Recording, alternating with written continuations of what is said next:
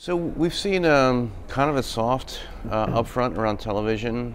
We're seeing a movement to non-traditional TV channels, Yep. platforms.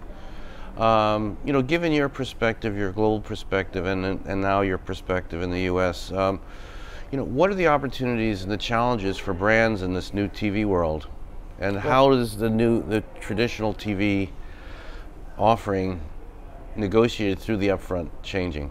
Well,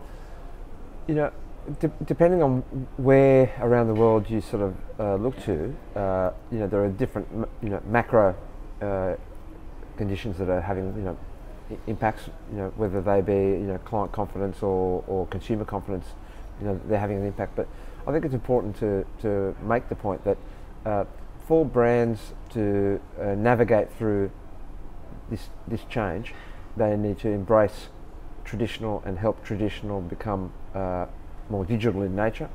And it's important to also say that the television and the television organisations that we deal with are also brands, and they also need to embrace, and what we're seeing around the world is that they are, and there's a huge investment in the TV industry around the next chapter of how linear traditional television becomes hybrid, and we're seeing that, and over the top has obviously stimulated that.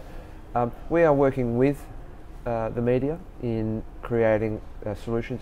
We have a product within the Mediabrands portfolio that we refer to as advanced television, which is exactly that, working with the broadcasters to curate and create hybrid television solutions that enable clients to get the best of both worlds through the television organisations that they have been dealing with and partnering with for decades. And that is the beginning of what I think is a 2 to 5 year evolution period that will see us redefine and reapply the way in which we engage and transact with television, and technology has a big part to play. And for all the people throwing stones at the television industry, I would point to the simple fact that they are big businesses, they are robust businesses, they are critical to consumer engagement, and they are sizable businesses in that they can invest in evolving into new types of businesses as the future suggests they will need to. So I'm optimistic. We're all in on that, and the sense we get from the dealings and the discussions we're having with television operators all around the world is that they are now leaning in on that, and we've got lots of examples where we're seeing what we would call traditional broadcasters doing things that are very not traditional. So just tell us a little bit about what we might see in advanced TV. Does that mean sending ads to specific home cable boxes? Does it mean to IP connected devices? Give us sort of maybe what might transpire in advanced TV.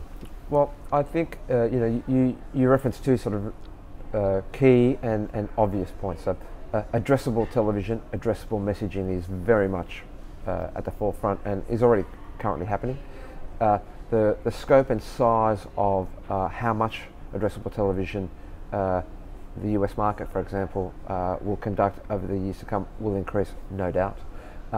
How the television organisers stitch the screen ecosystem that their content is viewed on will only enhance that further, so that we will have not only the ability to have addressable television but also addressable screens, and that rigour and that granularity make for a much more effective and more accountable television channel that we can put on recommendations for clients and can invest in around brands, and the ROI on that will be, I think, pretty tremendous. So, we should all be confident about what that means.